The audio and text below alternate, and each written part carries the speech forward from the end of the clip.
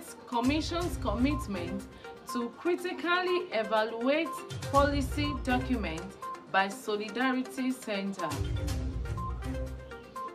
In accordance with the recent signing by Nigeria to the National Nations Convention on the Rights of Persons with Disabilities on International Labour Organization, the Executive Secretary, National Commission for Persons with Disabilities, Mr. James David Lalu, has reaffirmed the Commission's commitment to making the research work by Solidarity Center a policy document of the government.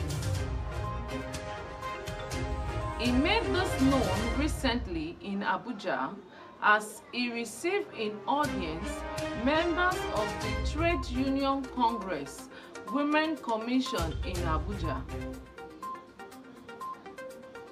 He said, there have been several fora held to review the meagre 5% employment demand in the face of partial compliance by the public. But it is rather unfortunate that some organizations still find it difficult to give the portion provided.